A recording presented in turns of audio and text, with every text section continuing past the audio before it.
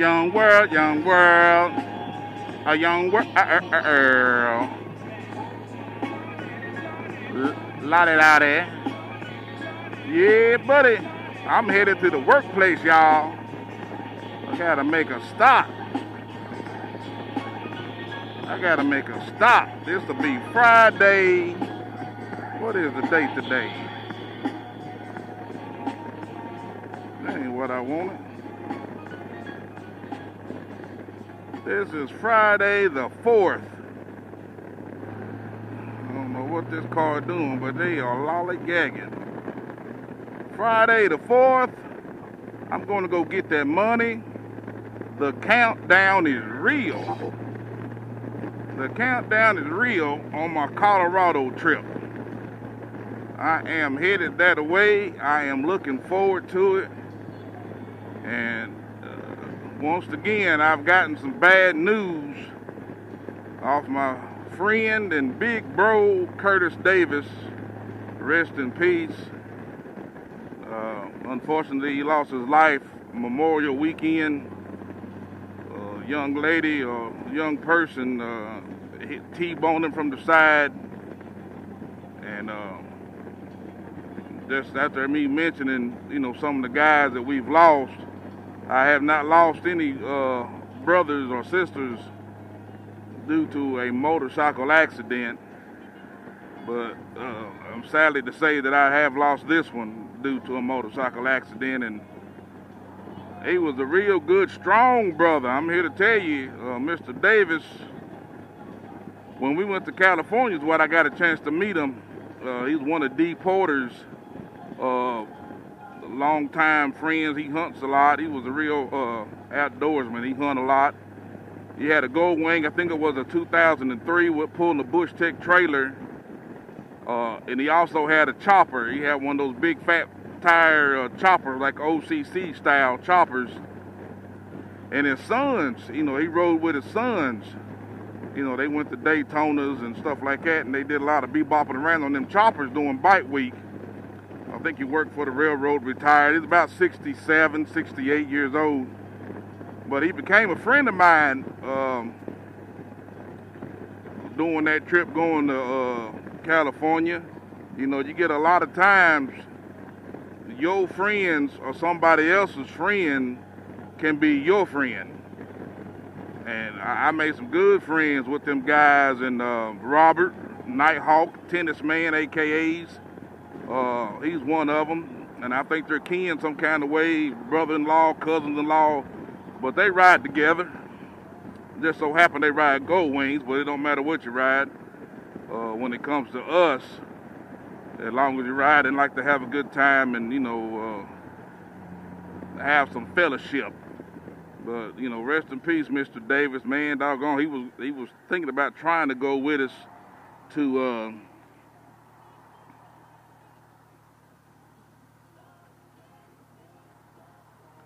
he was thinking about trying to go with us to Colorado, and I guess about 2 or 3 weeks ago, his father passed. And if Curtis Davis was 68, ain't no telling how old his father was, but you can tell they've got some longevity in their blood. But he just recently passed. His father passed, and he was taking care of that business, he was telling me. And hold on to that. Let me grab my books for the day at the Southern Way. All right, here we go.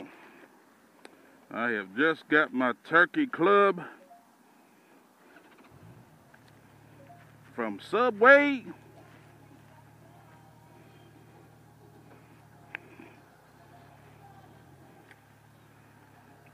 And put a Jolly Rancher in my mouth.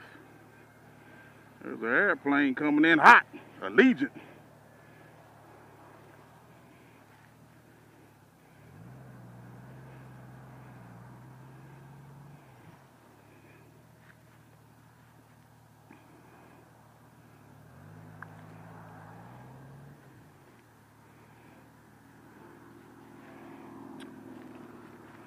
And we are on the famous I'll Kill You Highway.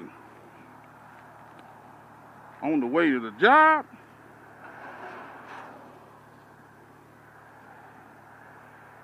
Got a big old gap for Slappy, and I'll take it.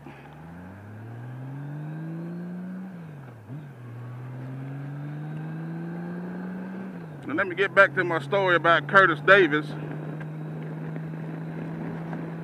Real good dude. What in the world is he doing? Real good dude. On the trip to California about 3 years ago, my Facebook told me, it reminded me, 3 years ago you was here, and here. You know how Facebook do you. Well, he was the reasoning voice. We had 13 motorcycles, and I think it's about 16 people. A couple of them was 2 up. And he was the voice of reasoning with, on that trip, you know, you're talking about 13 or 16 personalities. For the most part, everybody got along great. I tell you, on these trips, you know, they always say somebody has to be the leader or this and that and the third, and I guess that is true, but, you know, I don't mind sharing leadership, you know, especially if somebody wants to and knows how, if they know the area better than I do. So Mr. Davis led us on quite a few days. He was out there for 17 days. That's a long time to get on one another's nerves, if you catch my drift. And some of the biggest pushbacks off of people that I have ran into is military folks, especially if that military folk had some kind of a holding position, like a drill sergeant, something that he was over, some troops or some people. And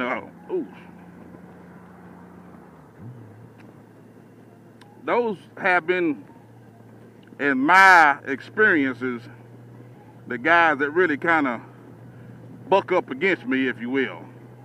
But, you know, hey, we adjust to it and let them get over themselves. But Mr. Davis was the voice of reasoning between me and this one guy. It's like he was just bucking up against me, man. I'm like, you know, I'm going to tell you that story when I get back off his interstate. It's storytelling time with Slappy Adventures. So, but wait till I get off the interstate. I'll be right back. All right. I've just jumped off the interstate. I'm about to hit my favorite road going to the workplace, and that would be Edgemore. Edgemore Road. Well, get back to your story now. Checking this car out, him bowled up on me there. Get back to the story. There go Edgemore Road sign. So we all are trying to get to learn each other on that first day. I started nicknaming them boys the shoulder hitters, because every time we go about 20, 30 miles, somebody had to hit the shoulder. Somebody had to hit the shoulder. I'm like, what in the blue blazers is really going on? And this is before I even had a headset. So, you know, they gonna shoot to the front and hit the shoulder, and then everybody pull over there. And it takes a little bit of while to get everybody back on the bikes. And I just told them, I said, next time y'all need to hit that daggum shoulder, y'all just go ahead and hit it, and I will text y'all the gas station, the gas stop exit, where we gonna be at, because ain't no need in taking 13 people to the daggum shoulder for, you got a shoelace hanging, or I don't know what all was going on back there. That fella might be on to something there. He might be on to something there going on around that jack wagon, especially on that dotted line. Look at him out there fishing. So, me and this one fella, I'm trying not to call his name, I think he was a drill sergeant in the Army. He was about 5'3", 5'2", something like that. So we had that Napoleon disorder, if you catch my drift. If you roger me. He had that little man disease, that Napoleon disorder, I call it. And being a drill sergeant, you know, he already had that chest pumped up full of that old hot air. So It just seemed like he was just bucking up against me every chance he got. And I'm like, look here, man, you know, what's the problem? So one of the problems he was saying was, when I was leading, he said I was speeding up and I was slowing down. Speeding up and slowing down. And he chose to take the number 2 position. That number 2 position is just as bad as important as that number 1 in the rear. So I like, man, I'm not the one speeding up and slowing down. I said, you are. And if you want to do that, you need to get in the back. Don't get number 2 and you daggone back up and you slowing down, speeding up, and you got it spread out a whole country mile. No, man, it's you. You need to keep a certain pace. You need this or you need that. I said, buddy, I've been doing this way too long. But I said, okay, we'll see. So we get out there again, jump out there. He's behind me. So I put the daggum cruise control on about 82. And I put my left hand here, and I put my right hand on my hip. And that's where I stayed, on the cruise control on 82. I'm looking in my mirror, and they're getting smaller and smaller. He's falling back and back and back.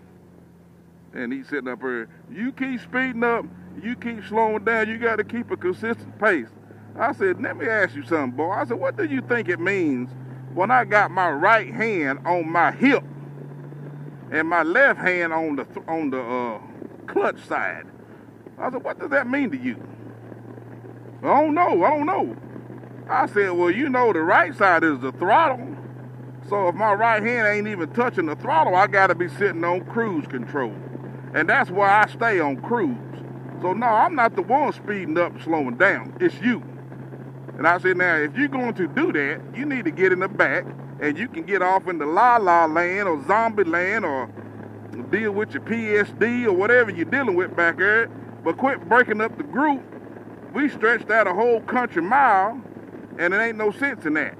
And really, I don't really like to ride in a real tight formation unless we're in the city and we're trying to get through it. But when we out there, we out there in the desert, this wide open desert with nobody out there but us.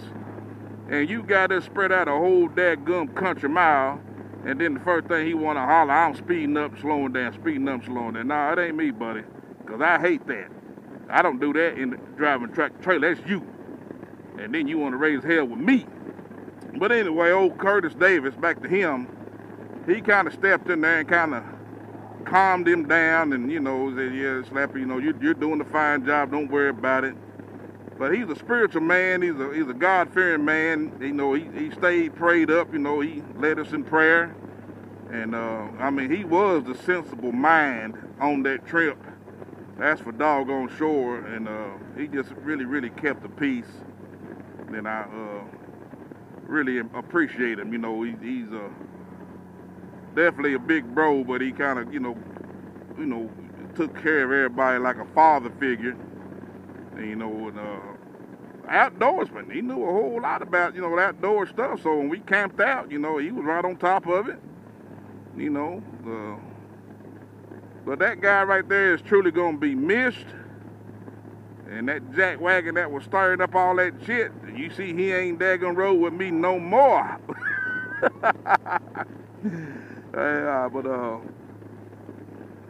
Robert, tennis man, a.k.a. tennis man, a.k.a. Nighthawk, you know, he called and confirmed after Deporter did, and, you know, was like, you know, he really wants to do this trip with me. People are dropping like flies. What my granny would say, you know, you got to make your bed. When it's time to lay in it, make sure you made a good bed. When it's time to lay in it, nobody knows the time or the hour. You just got to be ready. And I'm trying to enjoy my life the best way I can. I try to live life the best way I can. And I'm a sinner. And whoever says they're not a sinner, you know, don't throw no rocks in a glass house. But, you know, I ask for forgiveness every day and try to live the best way I can. But, you know, get out here and enjoy yourself, man. And try to get the best out of it. I know Mr. Davis did. I mean, he was an outdoorsman. He hunted, he fished, you know, he rode bikes, he rode with his sons, you know, he took great care of his family. You know, seemed like a really, really great guy. So, shout out to Mr. Davis. Maybe I can find some pictures of us out there and give you a for instance of old Curtis Davis, man. This is a shout out to you, bro. Man, boy, we losing some good people. Losing some good folks out here. But this will be my route to work. I'm gonna stop over there at O'Reilly's and pick up a few items. And then I'm gonna ease on in here as if I can't put a couple of nickels together so I can rub when I go to Colorado. All right, about to get on the turnpike. Peace. Hey, thanks for watching another episode of Slappy Adventures. Please like, share, and comment. And don't forget to hit the subscribe button. Hey, stay tuned for more videos like these. Thanks for watching.